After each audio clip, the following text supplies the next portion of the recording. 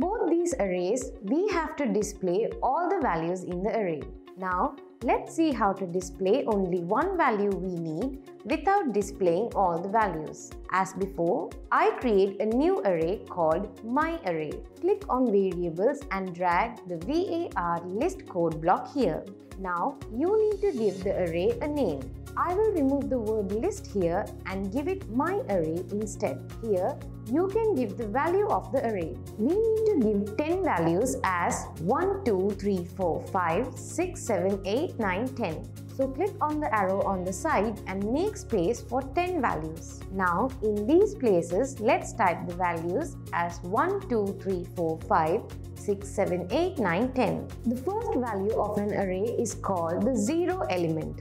Next is the first element. Next, the second element and the third element. In this array we have created 0 element is 1, first element is 2, second element is 3, third element is 4, fourth element is 5, fifth element is 6, sixth element is 7, seventh element is 8, eighth element is 9, the ninth element is 10. In any array, we start counting the first element from 0.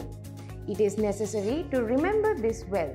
Now, instead of displaying all the values in this array, I want to display only the 3 values 1, 5 and 10.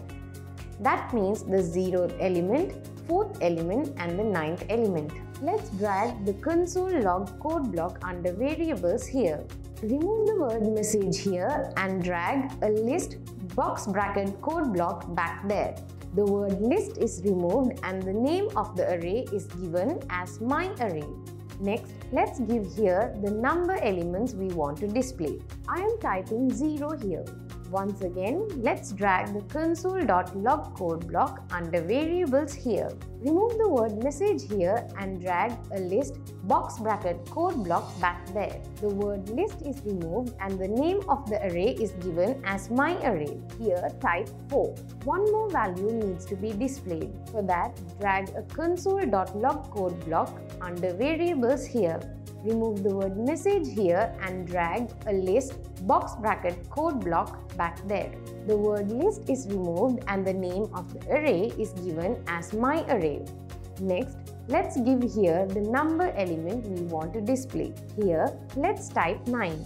Now, let's click the Run button. From the values we added to the array, the 0, 4th and 9th element are displayed as 1, 5 and 10. Now again, click the Reset button.